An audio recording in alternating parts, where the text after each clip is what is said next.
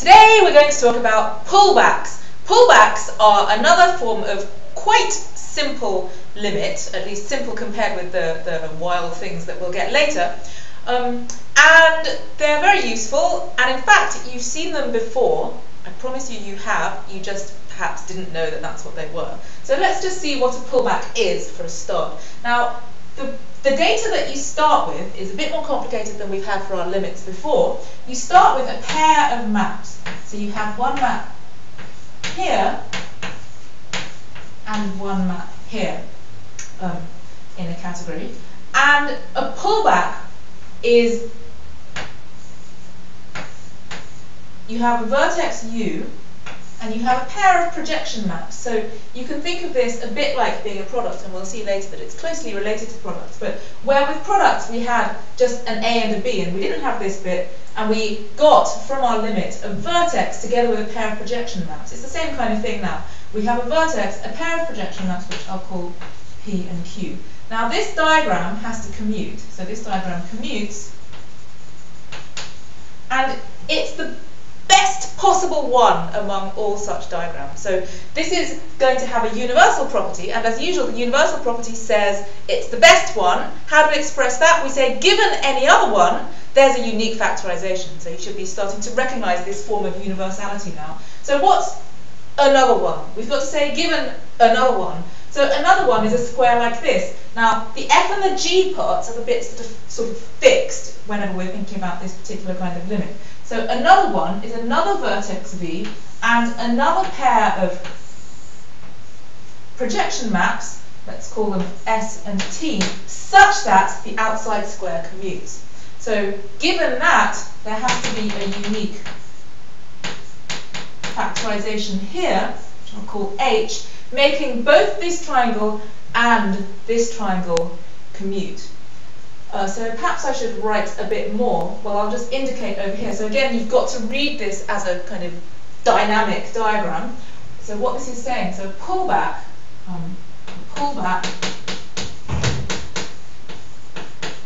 we often call this a pullback of G along F, because you can imagine that G is a thing over here, and you're pulling it back along F until it gets all the way to here. Of course, there's some symmetry in this definition, so you can also think of this as F being pulled back along G. So this is sometimes called a pullback of G along F.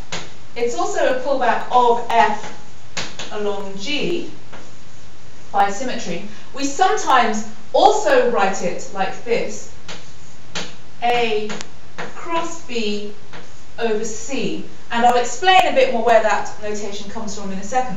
Anyway, this pullback is given by a commuting square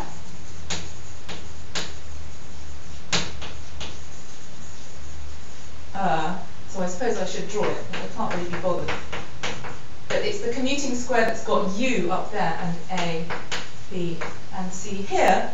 And then we have the universal property such that for all other squares, so that's the outside now, let me just draw this quickly like this, so for all commuting squares like that, commuting, there exists a unique H like that, making the diagram commute.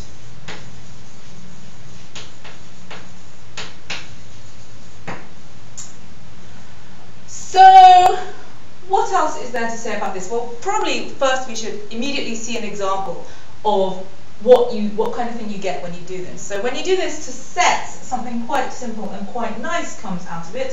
What should I take off? I'll take this off.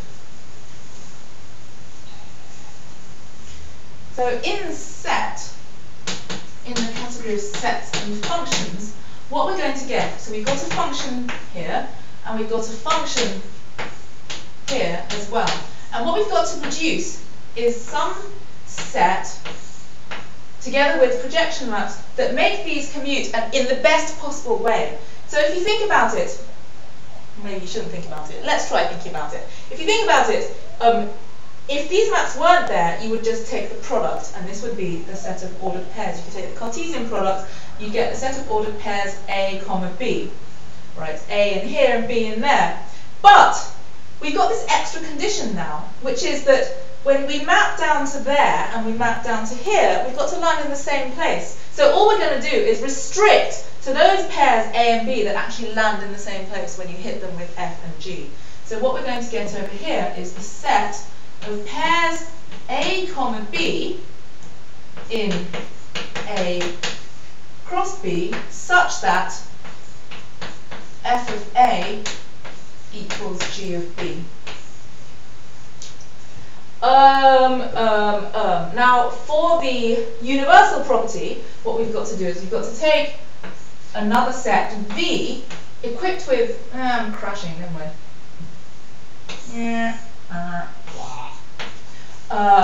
Equipped with functions S and T making the outside commute, we've got to make some morphism going down here. Now, to construct this morphism, it's very similar to what we did with products, she said, desperately hoping that it is very similar to what we did with products. So you've got to say, okay, let's have a little look at a little V in this set here. Now, it lands somewhere over here and it lands somewhere over here. But what we've got to do is we've got to send it to some pair here in such a way that it will make the square commute. Now, what pair of objects in A and B could we possibly send it to? Just stare at this for a second. How could you possibly dream up an object in A and an object in B starting from this little V over here? Well, there's one thing you can do. You can hit it with S, which produces you an object in A, and you can hit it with T, which produces you an object in B. So that's the most obvious thing you could do, and because it's the most obvious, you hope that it's going to be the right one. So now I've completely messed up this diagram. What should I do? Help, help, help. Okay, this morphism I'm constructing here is going to be called H. So H is going to go from, it's going to take V, and it's going to send it to the pair S of V, T of V. Now, this is still a thought experiment, right? Because we don't know yet that that's actually landed in the right place. We know that if we're going to make these triangles commute, then this jolly well has to be what H does, because otherwise it's all going to go wrong. So if it exists, then it has to be that, that's the uniqueness. Now we can see whether this actually does land inside this, this set here. So how do we tell if it's landed in the set? We see if this condition holds. So we need to check that f of the first thing, f of S of V, equals G of the second thing. That's the condition that shows that it's really in this pullback. And now, is this true? Why is this true? Well, oh look, F composed with S is this side, and T composed with G is this side. And this commutes by the assumption we put in the first place, because we said, given any V together with functions S and T making the outside commute. So this commutes, this is true since the outside of the diagram commutes.